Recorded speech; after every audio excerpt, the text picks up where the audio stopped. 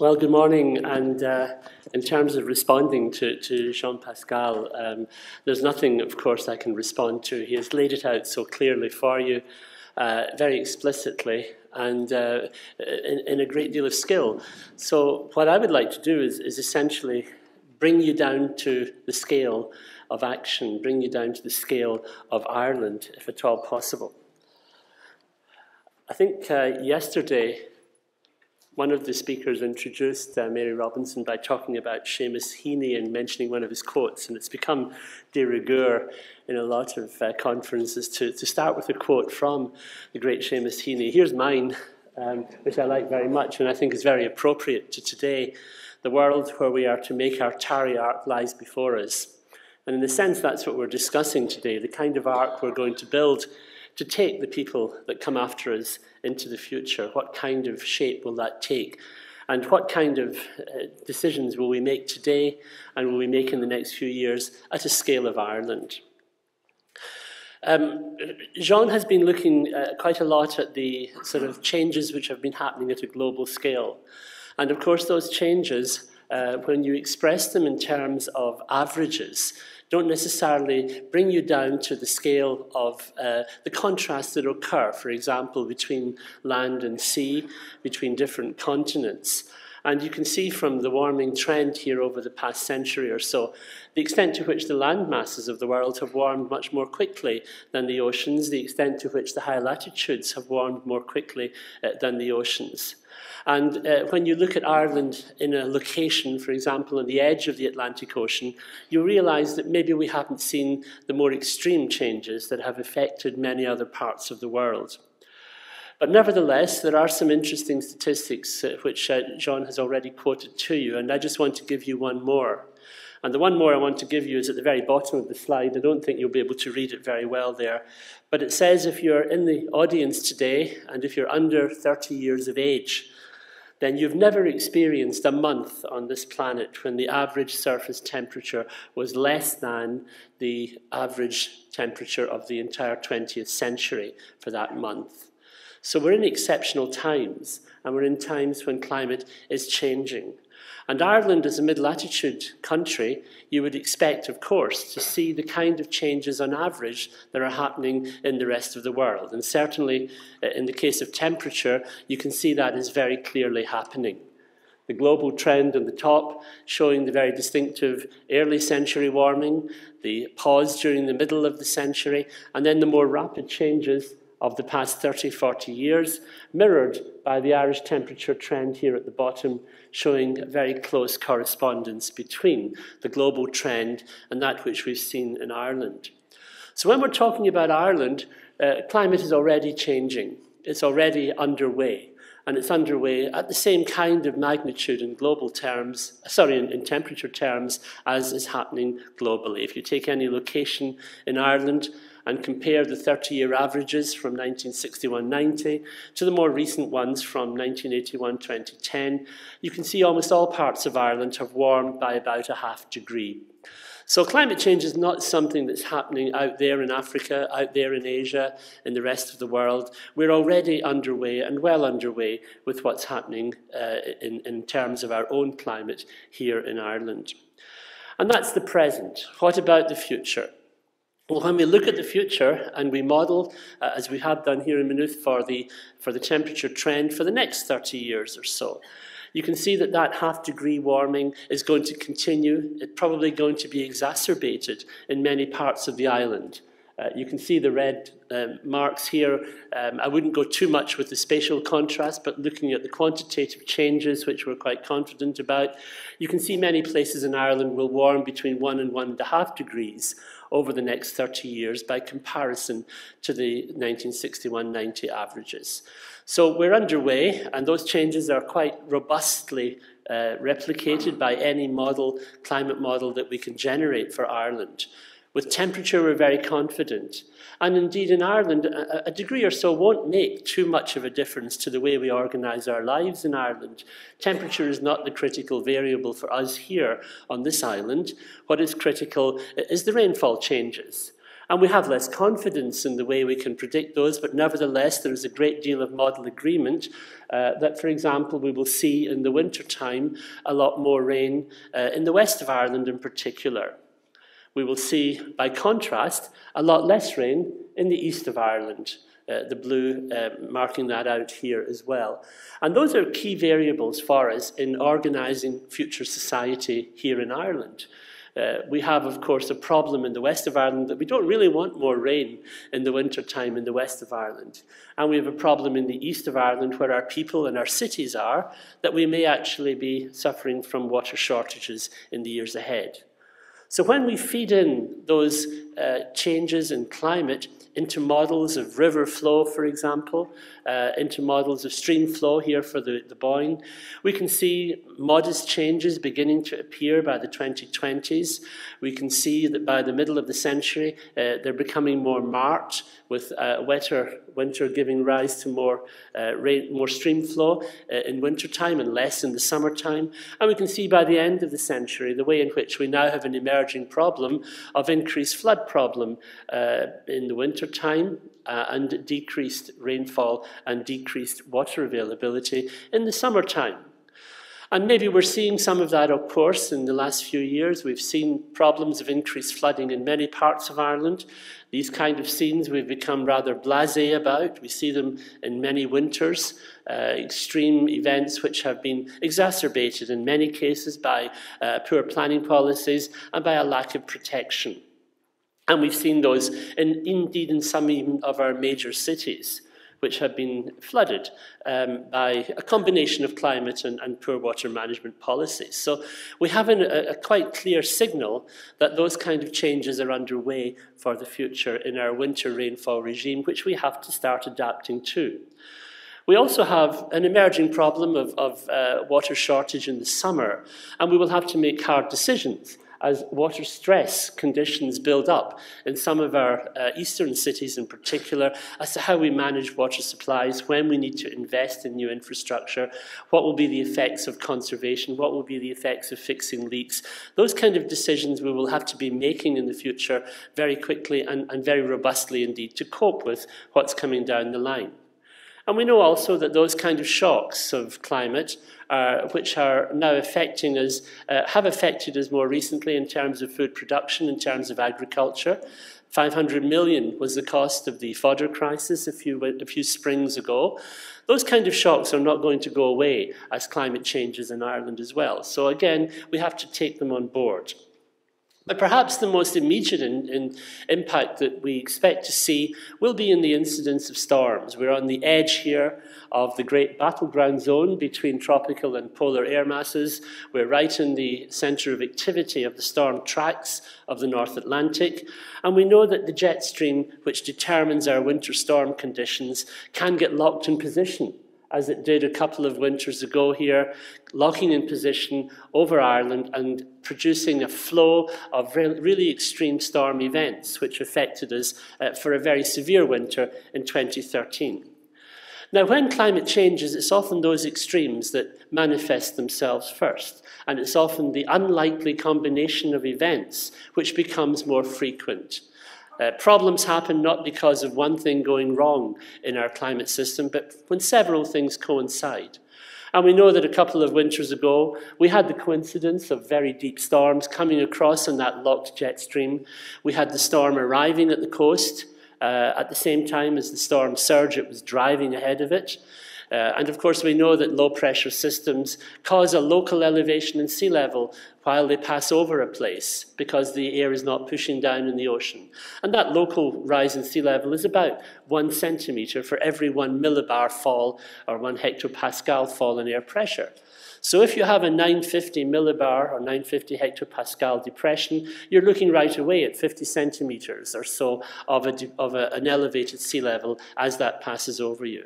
And when that coincidence of unfavourable probabilities occur, perhaps in conjunction with a very high tide, as we know happened as well in many of those storm incidences, then we get the disastrous events, the catastrophic events the events which produced that really bad winter of a couple of winters ago, which we're now very familiar with, these kinds of scenes around our coast, where we had a 25-metre wave off the south coast, for example, in early 2014.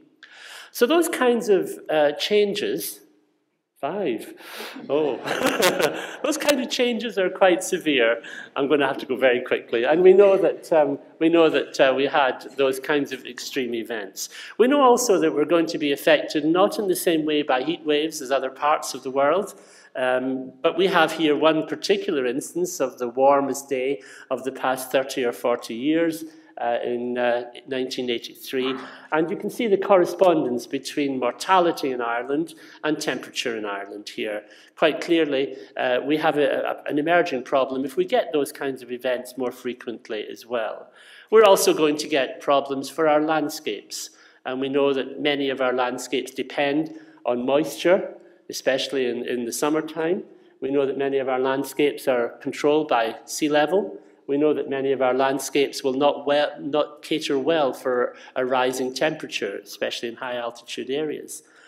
And this is unfortunately how we look after some of those great carbon stores that many of those landscapes provide.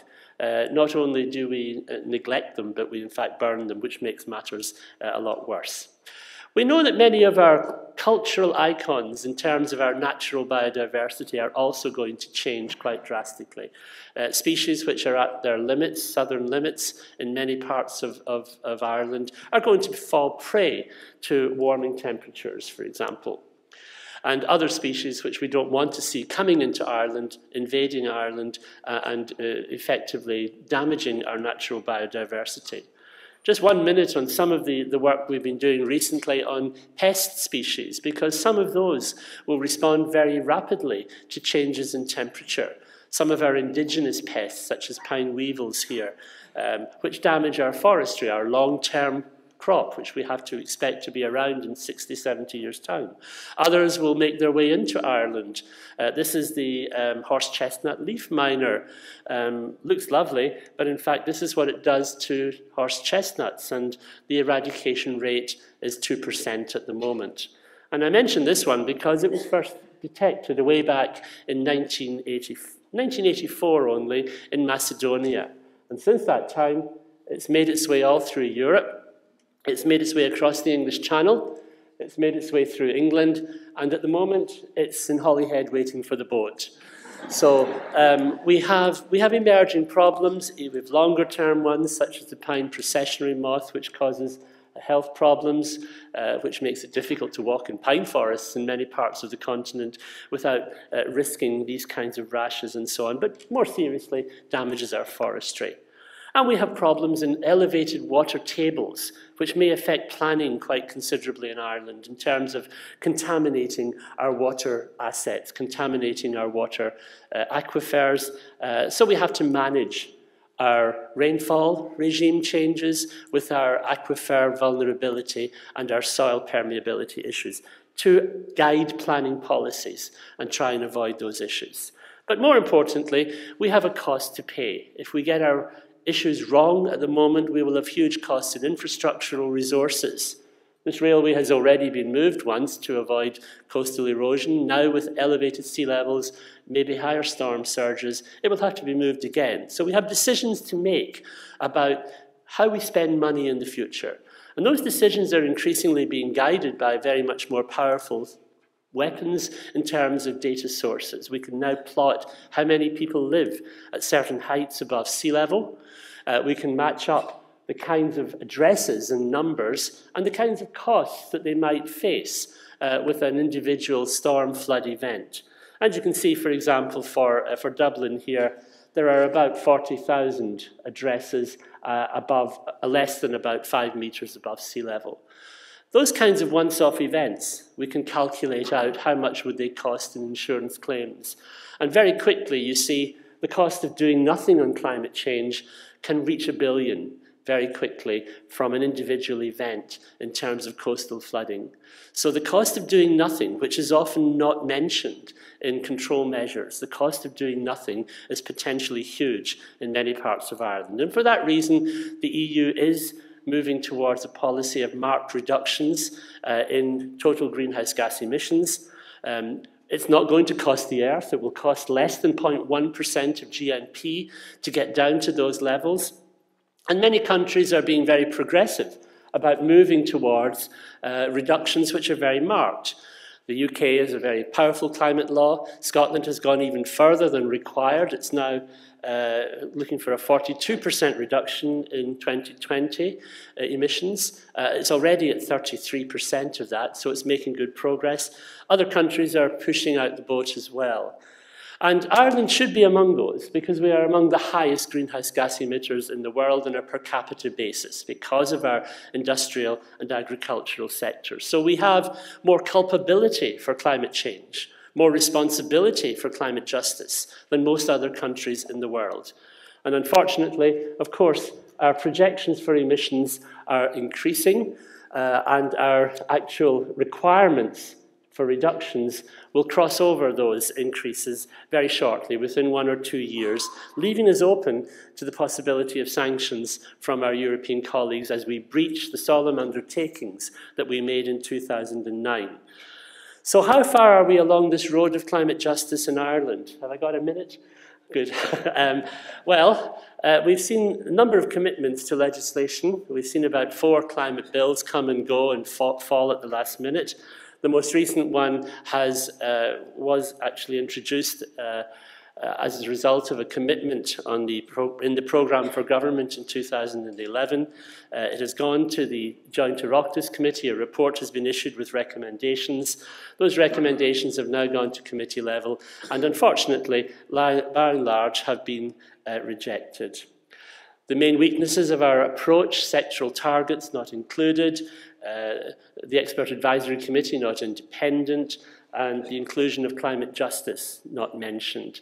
And despite efforts to try and put amendments on those particular characteristics, I have to say that in the last 2 weeks, including an amendment on climate justice, was rejected by government. So we're not seeing the response that we want, the political leadership that we want, the political leadership that Jean talked about a moment or two ago.